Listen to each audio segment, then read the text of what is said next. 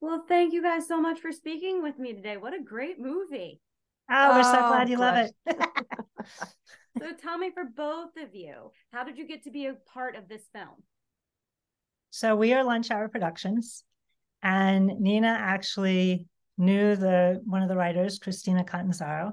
And as we were getting started with our production company and reviewing scripts and deciding what was going to be our first project, Christina came to Nina and Well, let's roll back a little bit further. I mean, Linda and I met at HBO in the 80s and always thought we'd love to do something together outside of HBO. And come the 2000s, we had the opportunity to do that.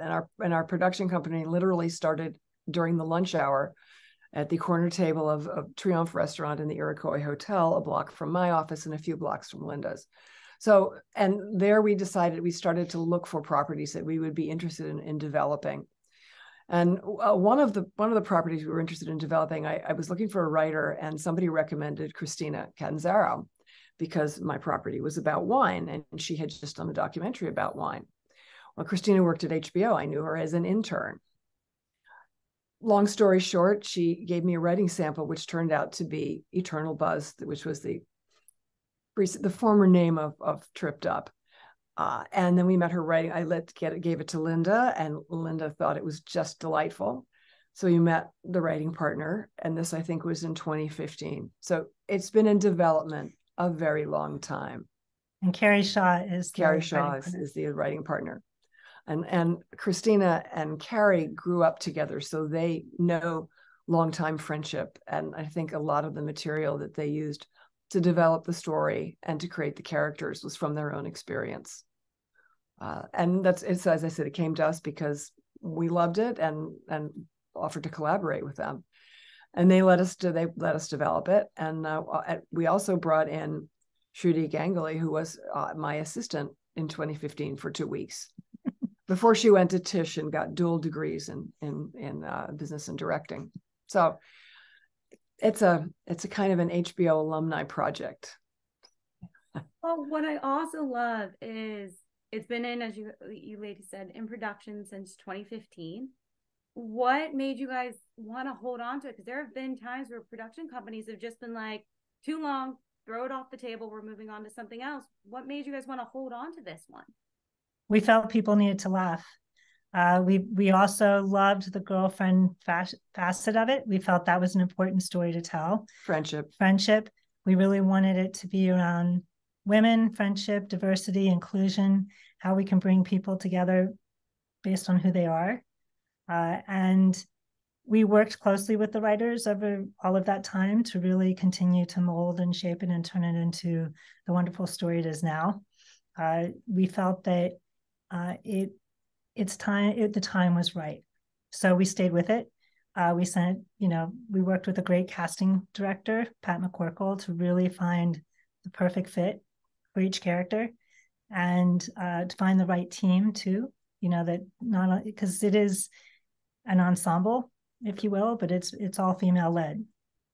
And even the men that we did hire, they were important too. They really had to fit into the appropriate vibe of what the women represented. Well, one of the reasons that we stuck with it so long is that it's comedy that's not mean, and I think there's so little of that. It's not deprecating. It doesn't have bodily function jokes. Really, it's just comedy that comes out of mistakes people make in life, and we loved that about the story. It made us laugh with recognition, because we've all done some silly things in our lives, especially when we were younger. Now we don't make mistakes. Of course not. But also the comedy comes from the craziness of the journey. There's a lot of zaniness along the road. So, but yeah, the fact that it wasn't mean, that it was just a wonderful friendship comedy. You don't see a lot of those, particularly for women. No. And that was important to us. We really, as a production company, we feel very strongly that we want to bring really good stories to the screen. And about whether it's about women or underrepresented voices, or just really fabulous characters that you want to spend time with. Yeah, that's always my thing. I have limited appreciation for movies that I don't really want to spend time with any of the characters in it. And there are just, unfortunately, a lot of those around. We love these women. We've been with these characters for years since the movie went into production. We've been living with these characters, and the actors just brought so much of their own perspectives to the characters to make them richer and more connected, which I think you really feel on screen. So I absolutely love the fact that it wasn't mean, because a lot of times going into gal pal road trips, they can get really, really nasty at each other, and or really raunchy comedy, which takes me, for in my own realm, like my own opinion, takes me completely out of the story. I can't find a way to relate to it. I'm just like, okay, here we go with another one. And so going into this one, I was like, please don't let this just be another typical gal pal. And I laughed my way through it. I had the biggest smile on my face when I finished watching it, because it is so lighthearted, and the characters that were created in it, from the 4 female leads all the way down to the secondary characters, you couldn't take a single one out of the story because it would have impacted it so much. So kudos to you guys for holding on to this story for so long and bringing it to life. So my next question for both of you is, of our 4 female leads, who do you relate the most to? That's one I've never been asked. Yeah, I know there's a little bit of Lizzie and Taylor are the ones that I relate to most. Taylor's especially because she's an observer, and she's also a truth teller. So she doesn't say a lot, but she's the one to call everybody else when she sees that there's bullshit going on. So Lizzie is very driven. So reminds me of Linda, Linda willed this production to the screen. So there's a little of each of them. And Mary's pretty driven too, but her life is too perfect. Mine's messier, so I didn't relate as much to that. And, and Kai's just a happy-go-lucky, good time person. And so less, there's a little bit of all of them, I think, in us, but I related most to Lizzie and Taylor.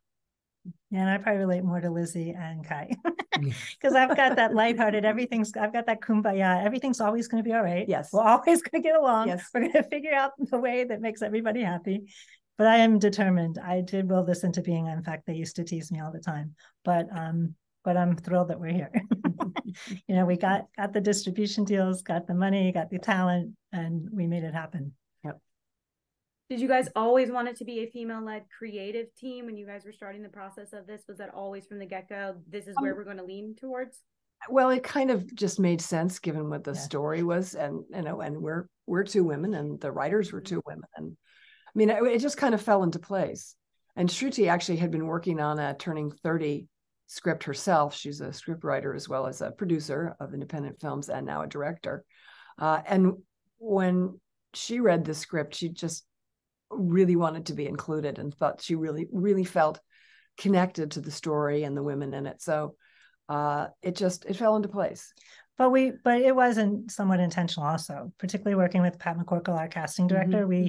The women that we selected, even not only the 4 ladies, but Vanessa, Judy Gold, Jo Ellen Pellman, they all wanted to be a part of this because it is women-led and because it is a female story. And it was important to us to not only have females on screen in our leads, but also behind the camera. So not only are our writers, director, us, all women, but our line, a lot of our below the line team were primarily female. In fact, most of our leaders were female. And we're really proud because out of the 250 people we hired for this, over 189 were diverse. We're either women or people of color or, LGBTQ, all of that. So we're really proud of that. And we did push for that. That was important to us. Well, and we wanted that to, all the below the line informs the story in ways that are just not tangible, but they're there. So we wanted everyone to feel as though it was a welcoming experience and that you would feel at home doing the work and being with the cast. So, it was a lot of hard work and sometimes people got annoyed at each other, but just there was a family in its way. So yes, it was important. Well, and that comes to life on screen. You see that exactly. You saw how well the cast got along with each other and the chemistry, no matter who was on screen to each other. So kudos to you ladies for, as I said earlier, sticking on to this project and allowing it to come to life.